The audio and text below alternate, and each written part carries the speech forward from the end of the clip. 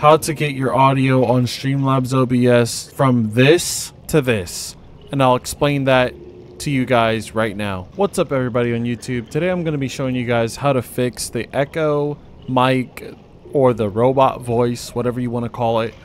I'm going to show you guys how to fix that. It is a extremely easy fix, and all you guys need to do on Streamlabs OBS, and by the way, this is Streamlabs OBS, it's just a different color. All you guys need to do is hit this gear icon and then click on it, and then right here it says Stream Track.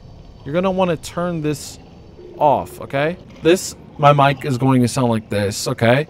So when you have it on, Stream Track is on, okay? And you're going to turn that off and your mic is going to sound like this.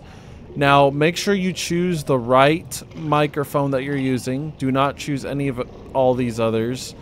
Choose the right microphone that you're using, okay? And then once that's off, you'll sound really, you'll sound much better.